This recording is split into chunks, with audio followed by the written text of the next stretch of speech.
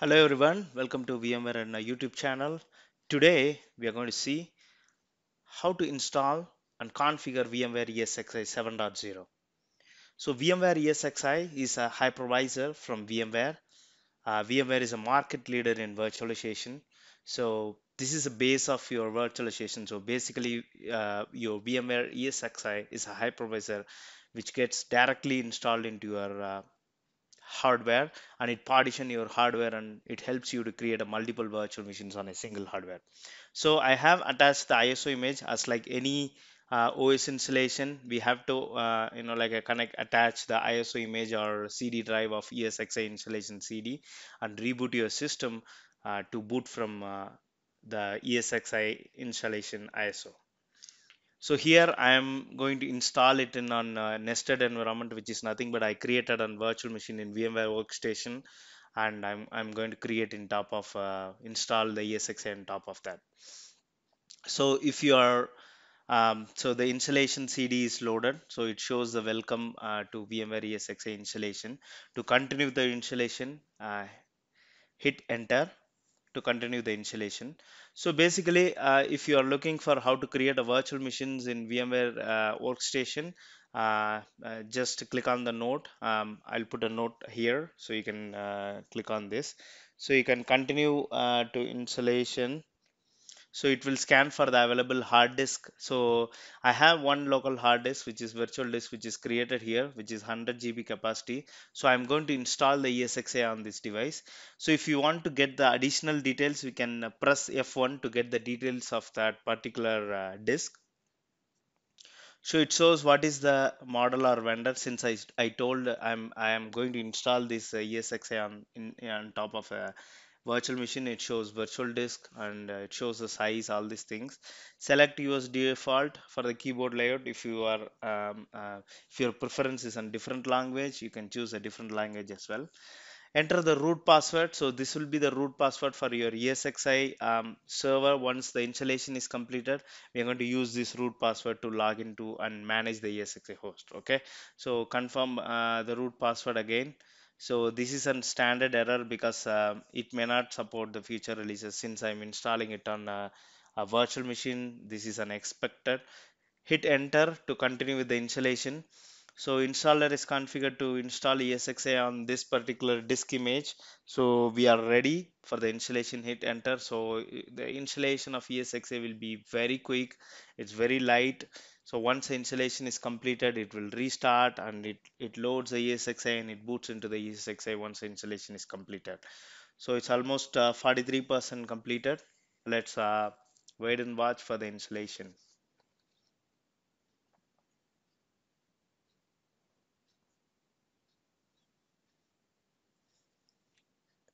So once the installation is completed, it allows us to create a multiple virtual machine in top of it, so that it partitions your hardware resources like memory and CPU, and it provides that resources to the virtual machine.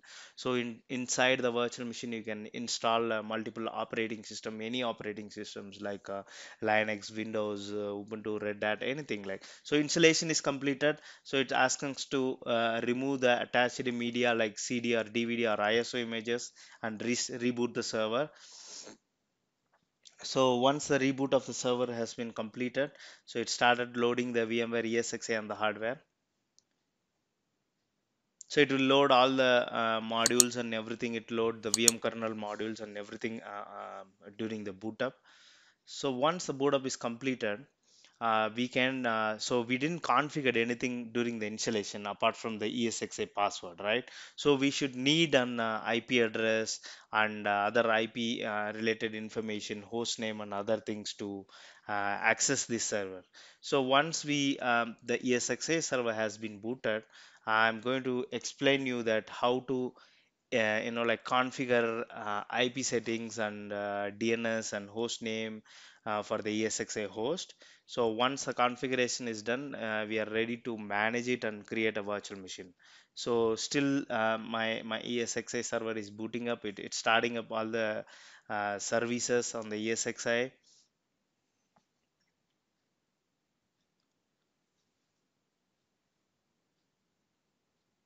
It's the final stage of booting. Okay, the ESXi is booted. So it shows my IPv4 and IPv6, and it is waiting for DSCP. So it's always not, it's not recommended to have a DSCP IP for your ESXi host, because it will be in future, it will be hosting an like critical servers. To log in, press F2. It will ask you for a root username and password. Enter the root and password for the root which we specified. Press F2. So if you want to reconfigure the root password, we can set the root password. Next is to configure management network. So management network is a network which will be used to, so I have only one network adapter in this virtual machine. So if you have multiple network adapters in your hardware, it will be listed out here, and it also shows whether it is connected or not. So we can press D to see the details about that particular network adapter. Hit enter. So we can also specify the VLAN here. So if you are doing it's based on how did you configure a VLAN tagging at your physical switch. So if you have configured on VLAN tagging, so we may need to specify the VLAN ID here for this ESXi to reach outside. So hit IPv4. So as we said, like it is always recommended to set the static IP address for ESXi installation. Scroll down and select the option set static IPv4 address. Hit a space button to select the static IPv4 addresses, and specify the IP address for the ESXi host. Here I'm specifying 192.168.0.165, and specify the subnet mask for this particular network.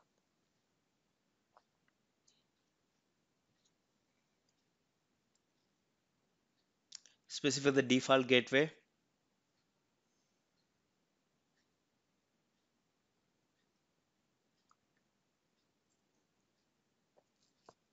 Hit enter.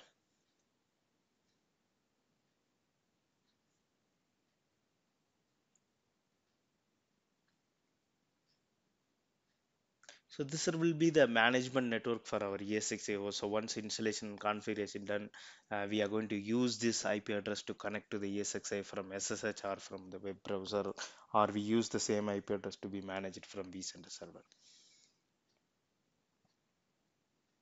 Okay, so if you are having an IPv6, we can set the IPv6 configuration. So I'm not going to use IPv6 here. If you are not using IPv6, we can disable the IPv6 configuration.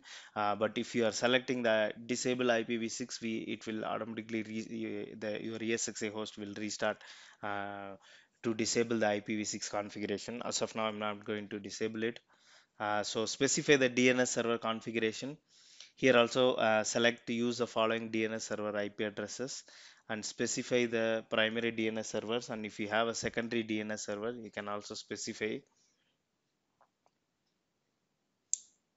So I don't have a secondary DNS. I'm just for the namesake, I'm specifying 0.2 just for a demo, and specify the host name for the ESXi host. So I'm specifying MD-ESXi-01 as my host name. So this will be the host name. You should have to create an DNS record based on this host name and IP addresses.